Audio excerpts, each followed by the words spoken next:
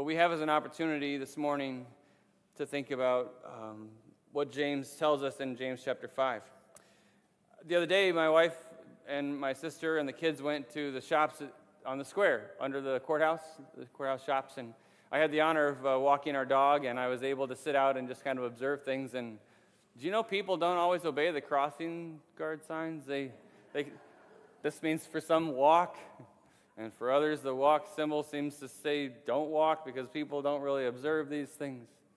Well, we also have in our town these new speed limit signs in Crown Point. You know what I'm talking about? It's like they're like, hey, great job, have a good day, or slow down, and they're telling you your speed. And these are warning signs, right? These are things that they put out to try to help us to obey the law, and the laws are made for the most part to keep our society safe. I'm not sure about the 12-mile-an-hour signs in Wittenberg. I think that's a translation of 20, what would it be, kilometers per hour or something, because they translated over from the German, and that's about 28 to 12 is about right, I think. But there are things in our society that we hear that are warnings that we don't always abide by or that we don't always heed to. But what about a smoke alarm? Now, if you're cooking and you know where the smoke came from, sometimes it's like, go open some windows and whatever, we understand. But if you woke up in the middle of the night and the smoke alarm was going off, would you kind of consider heeding the warning, or would you act upon it? Now, reference while you're sleeping, because then it wasn't you who caused the problem, right? There's something going on. Maybe just a dead battery, because that happens too, right? But the reality is that we have warnings in our life that we do obey or that we do respond to. What about if we have chest pains? The doctors tell you, hey, if you have chest pains, go to the ER. Are you just going to, I'm going to sleep it off? No, there are things in our life that some warnings we ignore, some warnings we respond to. I'm going to start with conversational opportunity here, church. I want to know the difference. What makes one warning worth ignoring and what makes another warning worth following? What is the difference? Your turn to respond towards the beginning of our message today. Preston, you look eager.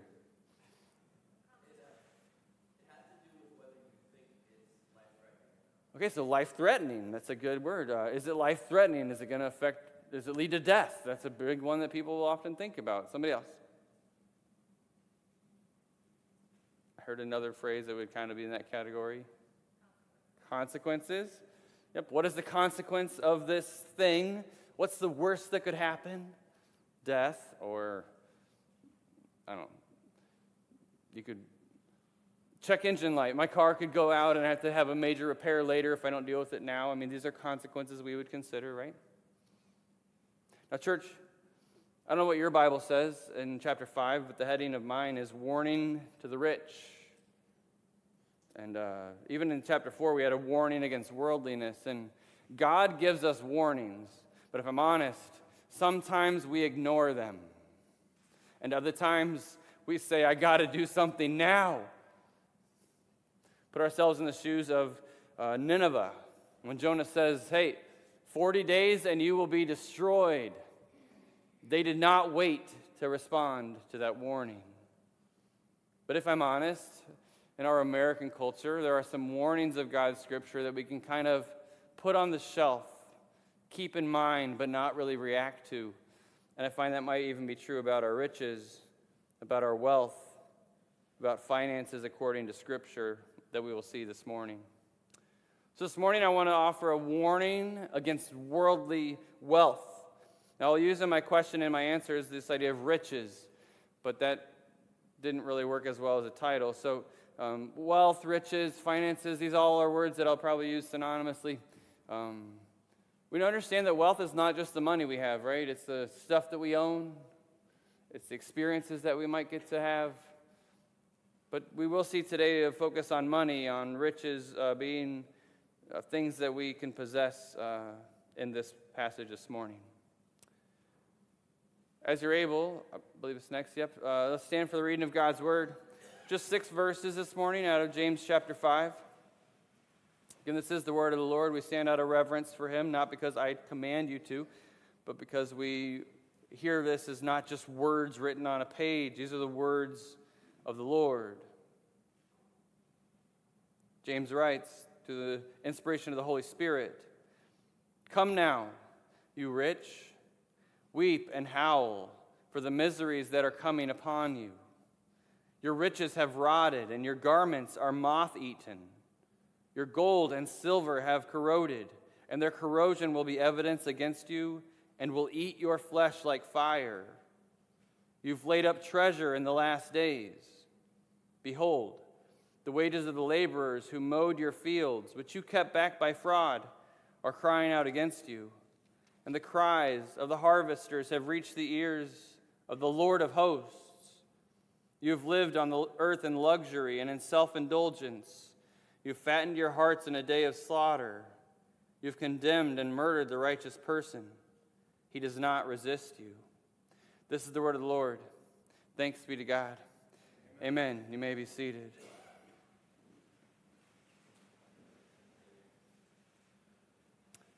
Let us pray. Father God, there are a lot of things this morning that could easily distract us. But if we're honest, there are a lot of things in every moment that can so easily distract us. So I pray that your word would be used by your Spirit to reach each of us where we are and help us to pursue where you'd have us to be. I do not think that the application of this message is for everyone the same. But God, as you lead us, I pray that we would be faithful to be doers of your word. Help us to be faithful to put our trust in you and in nothing else. To you be all the glory. For everything we have that is good comes from above. And we say thank you. God, lead us. For those of us that enter this time with heavy hearts and heavy minds and heavy schedules, God, we lay it at your feet, trusting you with those things so that in this moment we can be still. So that in this moment we can know that you are God. Help us, we pray. And allow my words to be true to your word, but also led by your Spirit to transform our lives, not just inform our minds. In Jesus' name we pray. And all God's people said, amen. Well, church, this concept, the question I'm going to be asking, I have two answers for this morning of what must we keep in mind regarding the riches of the world. Now, I say we as in the church, as in believers, but if you're with us and you're not a believer, we in humanity also need to have certain things in mind.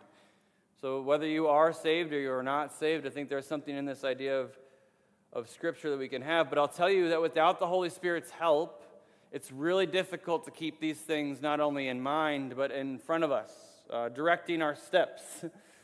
We need God's help, because even as a believer, it is difficult to be obedient to the Lord. And without God's help, it is impossible to be obedient to the Lord. So may we understand that it is not in our strength or our knowledge that we are able to do these things. It is by the revelation of God's word and by the motivation of his Spirit, and to that we need help. Now, I want us to understand that even in last week's message from James chapter 4, verses 13 and on, there was not a reference of brother, of reference to the family. And you don't see it in this one either. In fact, you do see it again in 5 verse 7. Be patient, therefore, brothers, brethren, brothers and sisters. And you see it even back in chapter 4, this idea of brothers in verse 11. Don't speak evil against one another, brothers, right? But the reality, church, is that if we're not careful, worldly issues can creep into the church and into the people of the church if we're not careful. This isn't just a their problem, because we live in a society where it enters in. Be in the world, but not of the world, right? And we're called to be salt and light, and so we do live among the world. And if we separate ourselves from the world, we're not fulfilling the mission of God. So there is living amongst the people. It's living in the culture that we were born in. It's not shameful that God has allowed us to be born here in the United States. It's not your fault. But we have a responsibility to be stewards of what God has given us. And so this idea from last week of the entitlement of tomorrow, not biblical. We also have an understanding that there are foundations of finances leaning on the realities of good stewardship of money that, if we're not careful, can actually make us have less faith in God. And that's what we warn ourselves against this morning. So the first thing we're going to see, again, 2 points this morning, is that we must not be jealous of decaying riches. Now, let me pause here and teach you something that I've observed in my study this week. The same passage of Scripture can be viewed through 3 different lenses. The same passage of Scripture can either be read as something the Lord wants to teach me. But what is the Lord teaching me? That can be one lens that we look at Scripture. We can also look at Scripture and say, what does God want to teach you? This is your problem. I have a message the Lord needs to tell you, and we can read a passage of Scripture that way. But then we can also have a third view, which even distances it further, that this passage is about them. Now, I don't know where we are this morning in our struggle against finances, but some of us, if we're honest, are going to say, this is a message to the world. And it is. But it's also a message to the church, to not be jealous of the world, to not desire things of the world. You know how many of us, if we're honest, would be like, man, if somebody were to gift Hillside $1 million, do you know how much we could do with that? Life would be so much easier if we just had a little bit more money. And that kind of culture can be in all of us, if we're honest. Now, I said this in the elder meeting.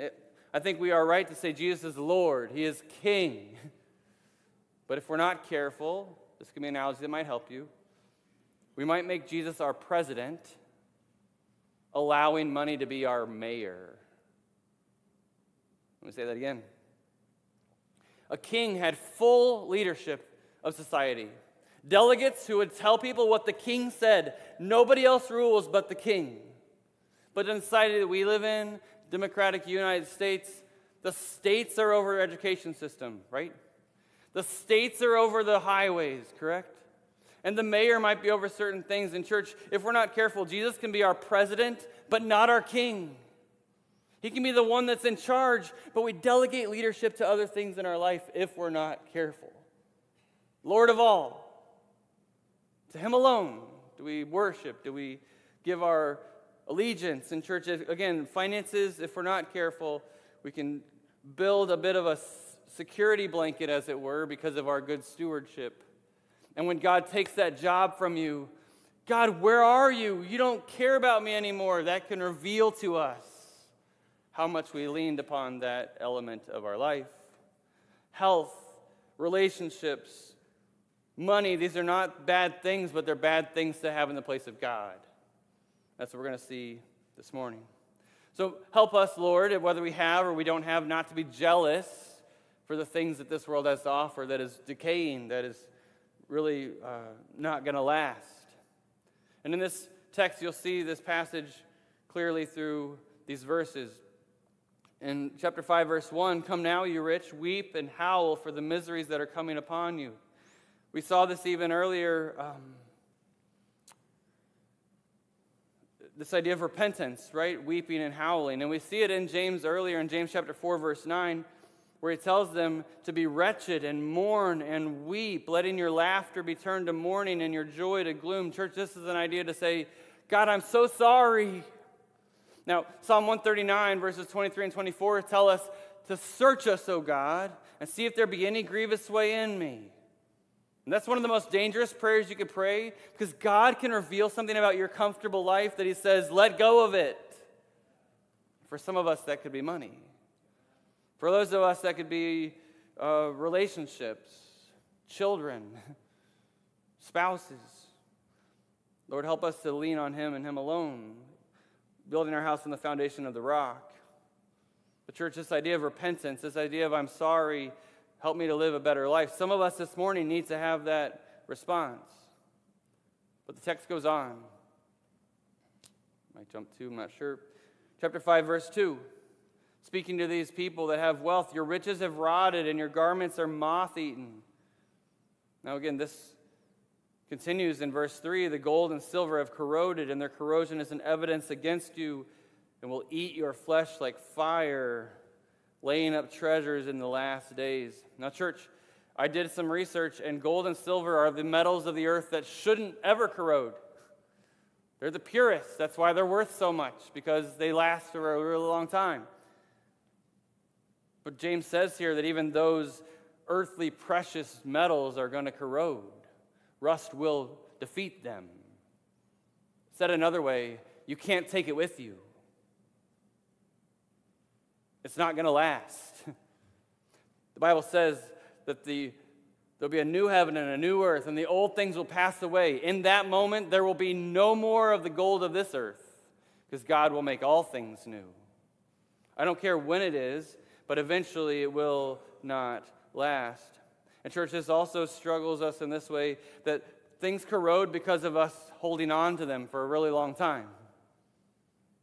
Something gets rusty by it not being used, not being oiled.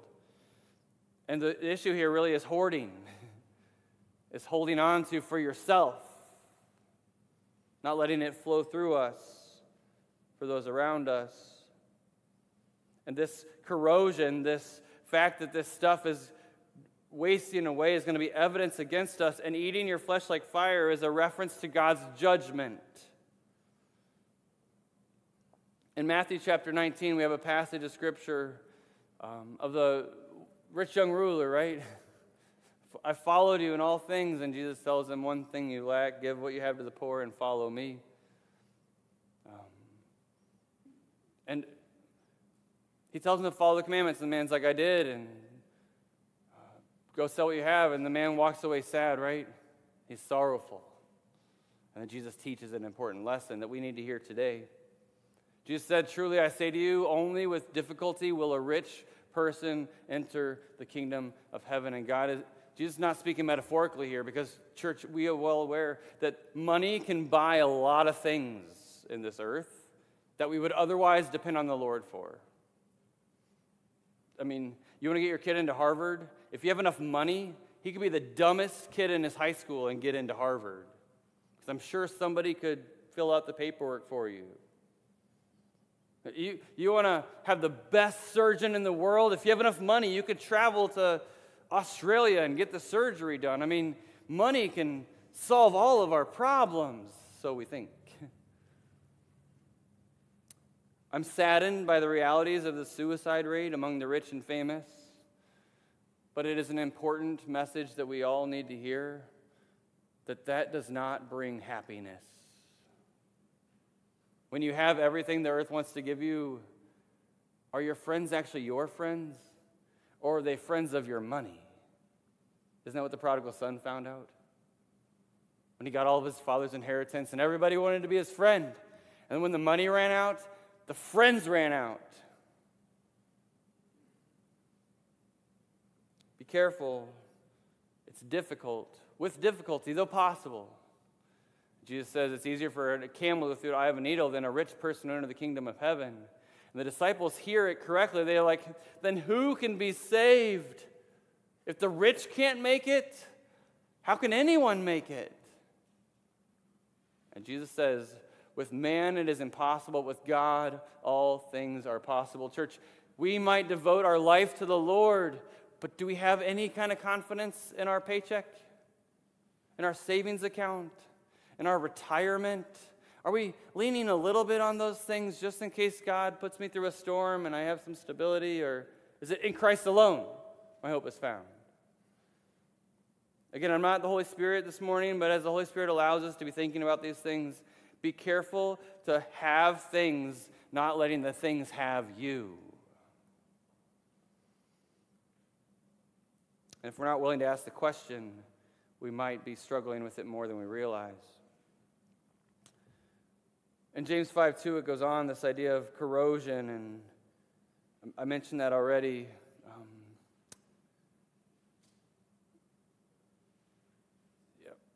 In Ezekiel 7:19, there is a passage about the judgment on people that put their hope in finance. They cast their silver into the streets, and their gold is like an unclean thing. Their silver and gold are not able to deliver them in the day of the wrath of the Lord. It won't be enough. God comes and you can't buy your way out of hell. He's not going to receive your finances as a payment, the blood of Christ alone. The verse continues, they cannot satisfy their hunger or fill their stomachs with it. You want to go through an apocalypse and you have a room full of gold? Good luck eating that. You know what was important in 2020? Toilet paper. And somebody's going to want to barter with you for some food. They're going to want a hammer. They're not going to want a bar of gold. I mean, in the exiles and in the struggles of when nations were being taken over, what was considered wealthy didn't help them at all. But they put all their hope in it. The American dollar is, at this moment, I guess, still healthy globally speaking. But if the nation's finances were to crash and all of our accounts were to go to zero, would we be crushed because of how much we lean upon those things in our life? Again, I think there is something for us to understand that we shouldn't be jealous, longing for a little bit more money. The other idea that comes up here in verse 3 is this idea of laying up treasures in the last days. And Jesus talks about this, right? In Matthew 6, if you want to turn there, verses 19 to 24. In Matthew chapter 6, Jesus talks about this idea of treasures. We know this very well in his Sermon on the Mount. Do not lay up for yourselves treasures on earth where moth and rust destroy. That was in the James passage, remember? Corrosion and moth-eaten. Where thieves break in and steal. But lay up for yourselves treasures in heaven, where neither moth nor rust destroys, where thieves do not break in and steal. For where your treasure is, there your heart will be also. Again, church, it's about what are we viewing as our treasures. And the text goes on, the eye is the lamp of the body, so if your eye is healthy, your whole body will be full of light. But if your eye is bad, your whole body will be full of darkness. If then the light in you is darkness, how great is the darkness? Then look at this, church, verse 24. No one can serve two masters, for either he will hate the one and love the other, or he'll be devoted to the one and despise the other. And then saying it as clearly as possible, you cannot serve God and money. Now, I know, again, we're in America. We have a high cost of living. We frown upon those that don't work and get a wage. I'm well aware of these things. But our hope cannot be built on the finances that we've earned or that we have deserved or that we've been given. I can't say that I hate money, but I hate what it does to myself or to other people. I hate what it does to societies. I hate what it does to marriages. Many of the divorces are because of money. This thing is a gift, but it's also a destructive force.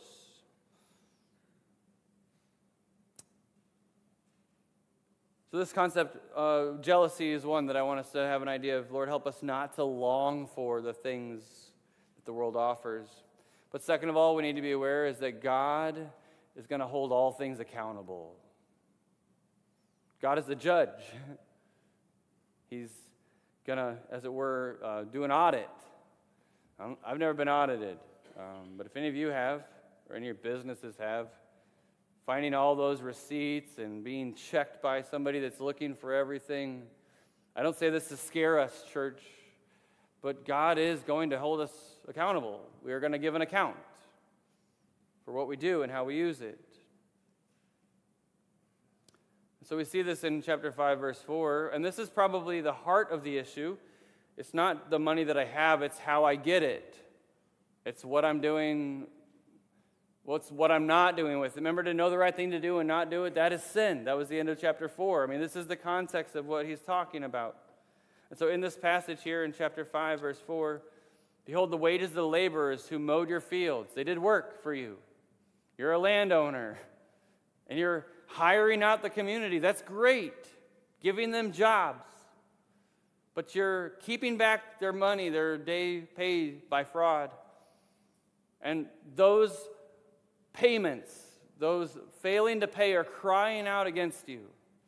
And the cries of the harvesters have reached out to the ears of the Lord of hosts. Now we know that there are two times in Scripture, famously, in Genesis 4, the blood of Abel cries out to God of the injustice that happened.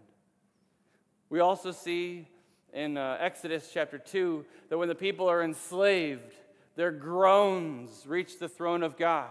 The injustices of that were happening. And that's really what we see here. This is really a picture of injustice. God knows our pain. Let me pause here, church, because there are some of us this morning that have been wronged by people, and it's like nobody even cares. There have been situations that a judge didn't favor in your case, or the situations where somebody doesn't ever say they're sorry, and I'm going to tell you that God knows. God hears. And there will be accountability. There will be justice served. But this idea of injustice,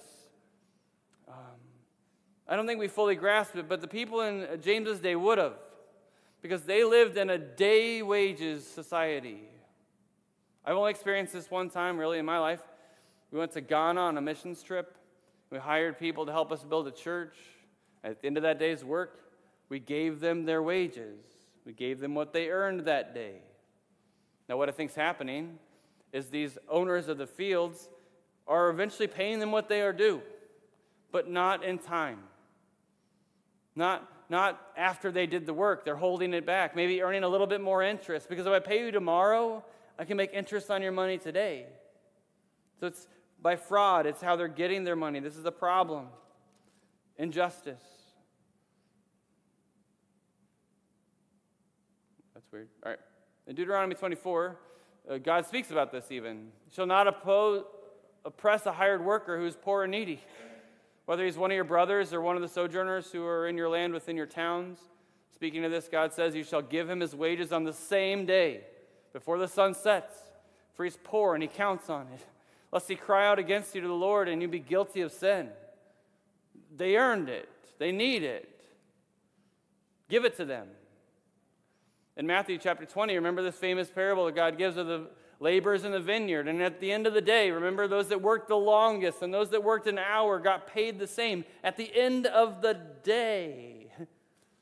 We can't really relate to this because admittedly, I think our culture is probably more of a monthly cycle. You have monthly water bills and monthly phone bills and mortgages. And it's kind of, do I have money at the time of the month? And there's the 15th or the 1st, and we likely get paid twice a month with our jobs. Most people do. But what if I, as your boss, paid you once every 60 days, your full salary? I will give you exactly what you earned, but later. What if you had a bill that was due, and you're not getting money for another 40 days, and it puts you in a bind? And these wealthy people are not loving the needs of the people around them, because they live in a world where you don't need money every day. Because I got all this behind me. And this person's scrapping to get food for dinner and would like to have money to go stop at the local butcher on the way home or whatever to find what he can bring to his family. It's really injustice. It's really a callous heart towards the needs of those around us. That's what James says is really a sin. And so in verse 5, we live in the earth in luxury, self-indulgence, fattening our hearts in the days of slaughter. The church, again, it's I'm enjoying life with your money, which is happening here, while you struggle waiting for me to pay you.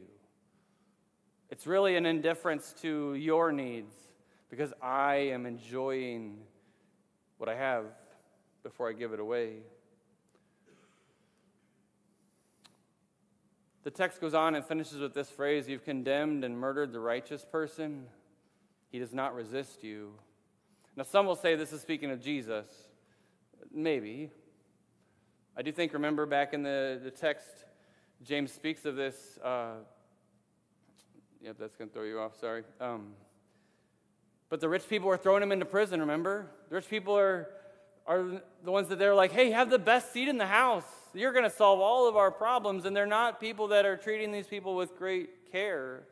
This is the church in the dispersion, the church that's being sent into cultures that they're not usually a part of. And they're jealous of those that have because they don't. And from this perspective, we understand that they have brought condemnation and even killing, maybe through starvation for the people that couldn't buy food or whatever. I don't know exactly the situation in that culture, but church, God does not resist us when we do not use what He's given us for His kingdom, when we have injustice in our world. So why do we so easily forget that God is the ultimate judge? If we're honest, we can live life forgetting the fact that God is on the throne and that we are someday going to give an account.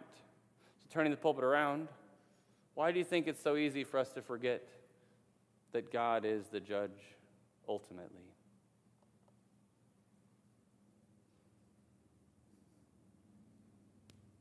Maybe I'm alone. Maybe I'm the only one that forgets this. We can't see Him. Yeah, we start living life for what we can observe with our senses. God's so far off. He's in spirit. We can't see Him. What else? Complacency. For those that might not understand that word, give a synonym or explain further. What does it mean to be complacent?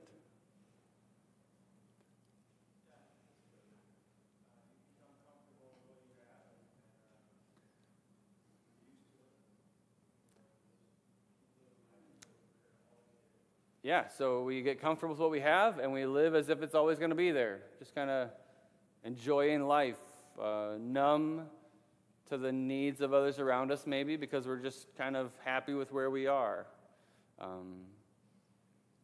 To a point, maybe, that it affects our relationship with other people.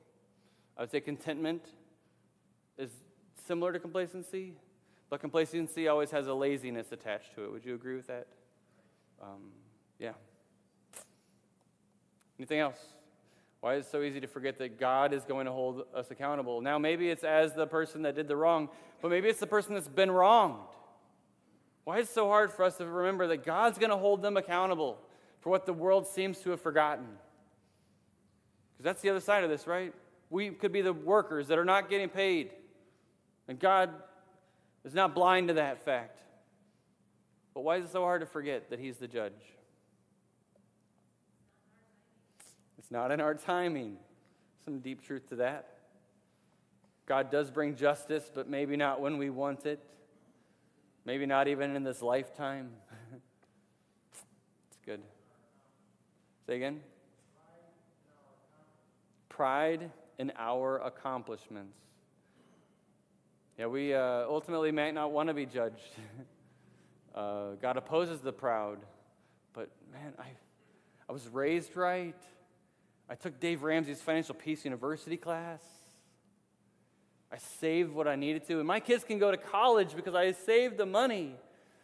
Yeah, what if you have a medical emergency and all that money needs to be used for something else, and all of a sudden the money's gone? And you need to trust in the Lord to provide. Because maybe we're relying on our pride of accomplishments. Yeah, there might be Jesus came back. I need to see. I need to touch. And Jesus lets him touch and see. But what does he say? Blessed are those who will believe having never seen. Yeah, but it'd be great to touch. It'd be great to see him. Church, ultimately, I think there's an issue here of neglect, of not using what God has given us to care for the community around them. They hired people, which is great, but they're not taking care of their workers. They're not doing what God called them to do in Deuteronomy. Now in James 2:6, I referenced this earlier, but here it is in Scripture. You've dishonored the poor man. Are not the rich ones the ones that oppress you and the ones who drag you into court? Again, these are people that are not doing the Christians any favors. In the societies that they're in, these are people that have really struggled to model Christian behavior to the world. If you have your Bibles, you probably will have a hard time finding it, so I'll give you my page number. The book of Amos. And there is a table of contents in your Bible for a reason. So if you don't know where it is or don't have those little tabs, you can Mine's on page 947. So go to Jonah, around that area. Okay, one of the minor prophets. But in Amos chapter 6, there's a beautiful parallel that I want to bring up about this idea of neglect. Because the people of Israel had been warned of a coming judgment, of being taken into exile. And it is as if their life never even changed. And so to that issue, Amos is given the words of God to present to the people of Israel. And look what it says here, verses 1 through 8. Woe to those who are at ease in Zion, the place of God, to those who feel secure on the mountain of Samaria. Now, geographically, they felt like they were kind of untouchable because they would know when an issue was coming, and it was really hard to get to them. And if I'm honest, America feels that way because it's really hard to conquer our town without us knowing you're coming, because we're surrounded by water on these areas, and Canada and Mexico, and there can be kind of we're okay.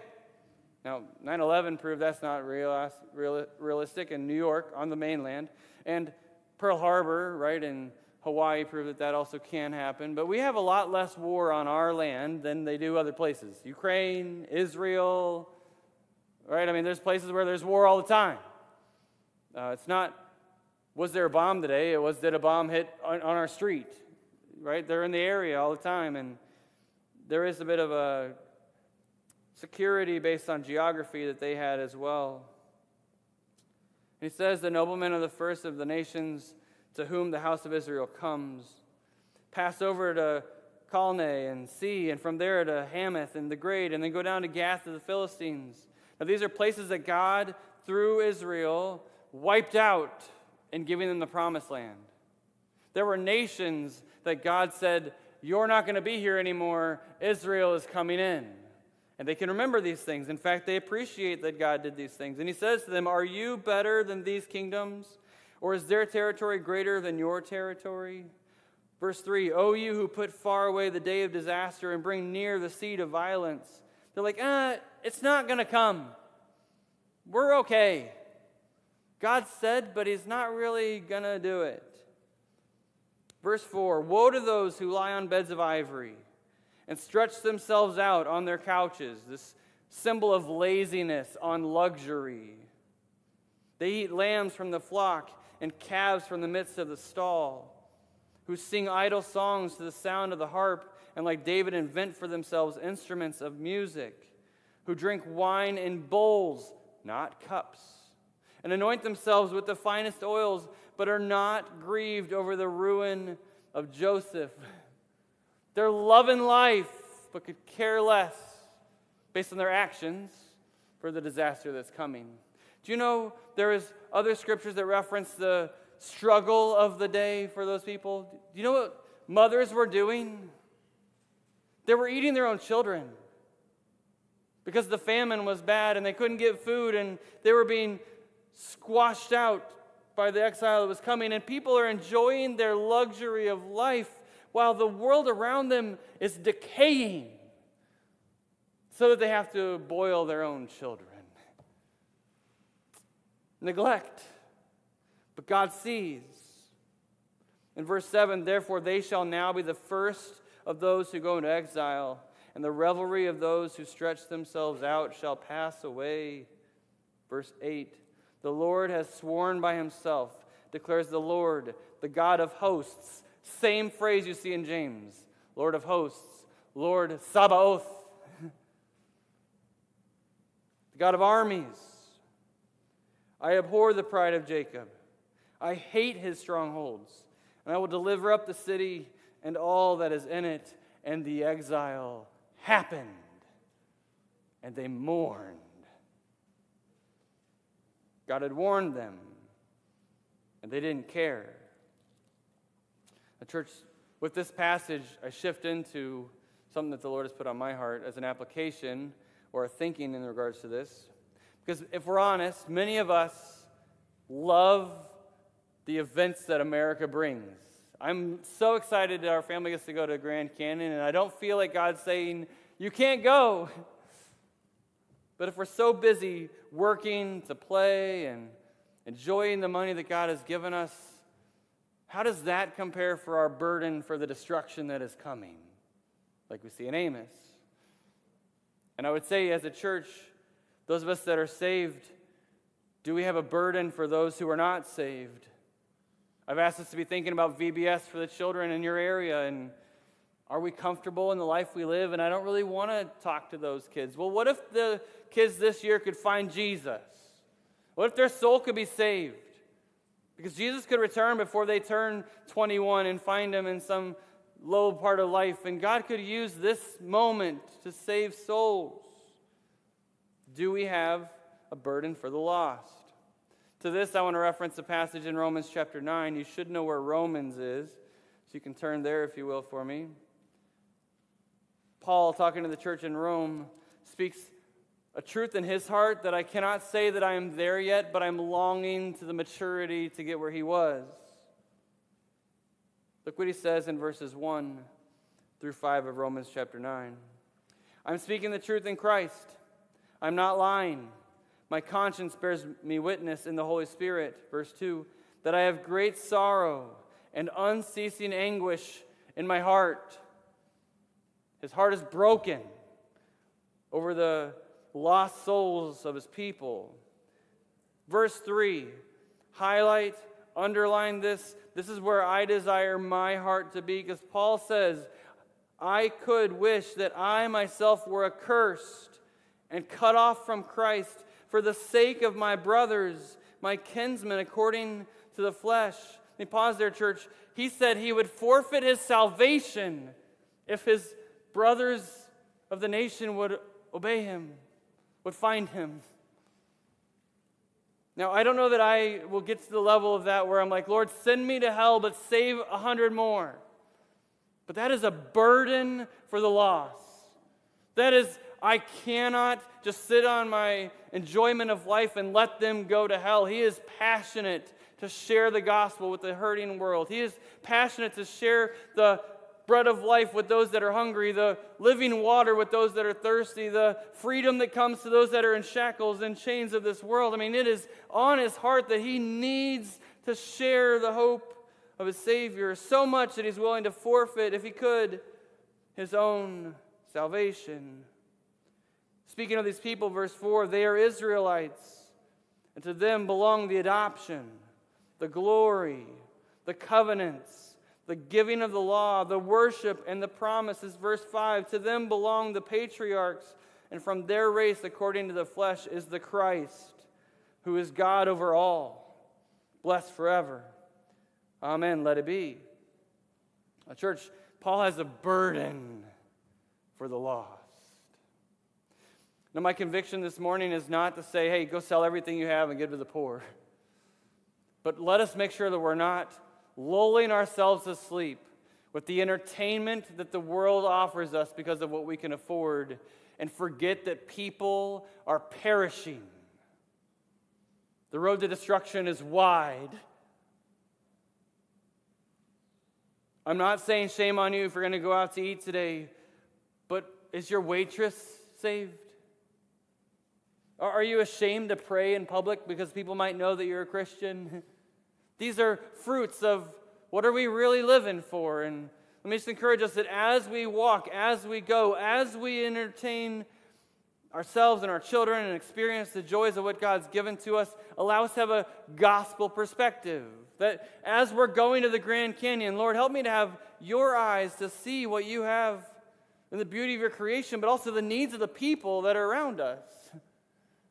Maybe we need to pray for somebody or speak encouraging words or just listen, because people are lost. They're searching. They're in need of Jesus. I do think God would have us to have a righteous view of riches. Again, I think God has put us in positions where we are for a purpose. And we see through the Bible, Nicodemus and Zacchaeus and other people that God calls in their wealth to be used for the kingdom. And I don't think in that way we would say, shame on me for having money. That's not what I don't think the Bible teaches that. But we should have a righteous view of riches. And it really entitles 3 concepts. First, gratitude. Because God's the one that gave it to you. You didn't get it. God's the one that gave you the wisdom and knowledge to go to that college and get that degree and have that job. Make sure you say thank you to God. Don't start feeling like it's all things that you've earned, entitlement. But also we need to have contentment, that what we have is enough. And we need to be generous with what God has given to us. Those would be three things I think we should view. And what does it mean to be righteous? Honoring to the Lord with our riches. And some of us this morning, if we're honest, might have some of those areas to work on and others other areas to work on. But if we're not thankful to God for what we have, we're forgetting who gave it. If we're not content with what we have, we want more, we're not realizing God's put us exactly where he wants us to be. If we're not generous with what we have, we're hoarding onto it, we're not good stewards of what he's given us either. To this, Proverbs 30 has an interesting passage. Proverbs 30, verses 7, 8, and 9. Two things I ask of you, speaking to God. This is actually, if you look in Proverbs 30, this is a proverb of another person, not Solomon. But it is still the cry of our heart, cry of my heart. I ask two things before I die. Don't deny them to me. One, remove far from me falsehood and lying. That's what they request of the Lord. Keep it from me, but also keep it from my mouth. Right? Don't let me be impacted by it, by what I hear, but also not by what I speak. But then second of all, he says, give me neither poverty nor riches. This is that idea of contentment. Feed me with the food that is needful for me, not the food that I want, but the food that I need. Look what it says. Lest I be full and deny you and say, who is the Lord? Or lest I be poor and I steal and profane the name of my God. Church, remember when Israel got the greatest blessing of the promised land and God's words over them? When you live in houses you didn't build and you eat from crops you didn't eat, you're going to forget me. And a generation grew up that did not know the Lord nor the ways of the Lord because they didn't need him anymore. He got them to the promised land and they were doing pretty good. They forgot him. But to this, let me give one last passage. Philippians chapter 4, a couple verses here, but this is what Paul says on this idea of contentment. Again, write this down, study it this week if you have an opportunity. I think this is helpful for us. Verses 10 to 20, I rejoice in the Lord greatly that now at length you have revived your concern for me. You were indeed concerned for me, but you had no opportunity. He's speaking to the church in Philippi who helped his ministry. And they wanted to, even though they didn't have the money to do it. He says, not that I am speaking of being in need, for I have learned in whatever situation I am to be, there it is, content. I know how to be brought low. I know how to abound in any and every circumstance. I have learned the secret of facing plenty and hunger, abundance and need. And then here's the famous verse that everybody takes out of context. I can do all things through him who gives me strength, who strengthens me. Church, God can allow us to be content no matter the situation. In plenty and less. I preached a message, I think it was 2 or 3 years ago, about open hand living. And to that, God can give me what he wants to give me, but he can take what he needs to take. It's not mine. I'm just a steward of it. And if we're honest, some of us curl maybe the pinky. God, you can have everything, but let me just, I'll watch over this a little bit for you. Thanks for trusting me. You've helped me mature in my faith, and I'll do it right. I'll watch over it correctly. And God says, no, give that to me. And you're like, no, I don't want to. And he pries the finger open and he lets you hold on to it a little longer. Or maybe he takes it or whatever God does. I mean, our Isaac's on the altar, right? I mean, there are things that we're like, God, do not take this. But he wants to have it all. So this verse continues. Because they were kind to share in his trouble. And you Philippians yourselves know that I am in the beginning of the gospel, which I left Macedonia, and no church entered into partnership with me in giving and receiving, except you only. He's grateful for their generosity. They had very little, and yet they still gave to the kingdom. Even in Thessalonica, you sent me help for my needs once and again. Not that I seek the gift, but I seek the fruit of the increase of your credit. I receive full payment and more. I am well supplied, having received from Epaphroditus the gifts you sent, a fragrant offering, a sacrifice acceptable and pleasing to God. Look at how he ends this. My God will supply every need of yours according to the riches and glory in Christ Jesus. To our God and Father be glory forever and ever. Amen. Church, he's going to provide for your needs. He's going to take care of you. Sometimes he gives you a little more than you need to share with those in need around you. And let me add this to the pot, because we are Crown Point Church and people live in Crown Point. There might be seasons where you need to ask for help. And do we have the boldness to actually admit that we can't do it on our own? Remember when we did 5G, and this is just the reality of the fruit of that labor. We were on Sally Daly and Chuck and Sally Daly's house and Joe and Nancy's house on Rose Ellen Drive. And nobody else said they would let us serve them. Now, there might be strings attached, I don't know. But it also, I don't need you to do it for me. I can do it myself. I pay that company to do it, and sometimes we have too big of a pride to say we actually need help. Let me tell you, the benevolence fund is for those in the community. But church, if you are in a situation in your life where finances are tough and job is hard, reach out to us. We want to help you. Maybe that's our issue, the pride of everything we've done. But Paul says thank you for everything that they've supplied and helped. And I don't say this as we need to increase our generosity to the church. The Lord can move on you to be a generous giver. And some people are like, did God really say for us to give a tithe 10%? And it is in the Old Testament, is it in the New? And one thing I learned was, it's not, am I willing to give 10? It's, am I so bold to keep 90? And reality is, am I so bold to keep 80? Am I so bold to keep 70? How much is enough for me to have for myself? How much do I need to give away to the people around me, the ministries, the organizations, the people that God has put in our lives? So let me encourage us to know that God has placed us where we are on purpose for a purpose, for such a time as this.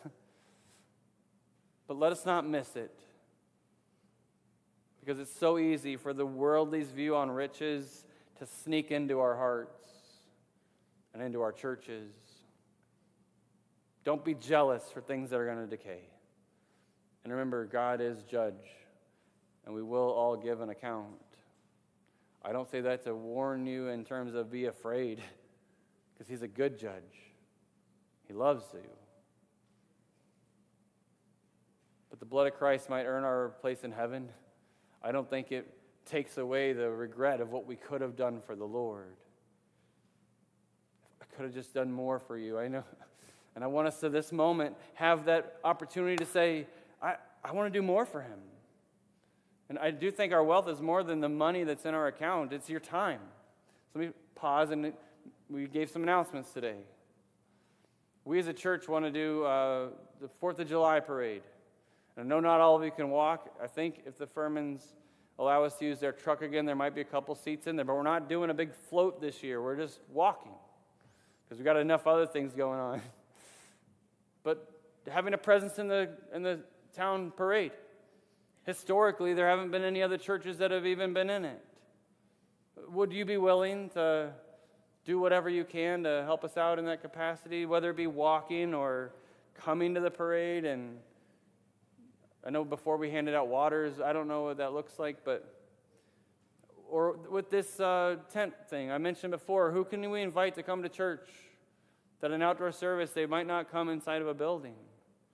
Church, may we just say, Lord, lead me to the kingdom building progress you want me to be a part of.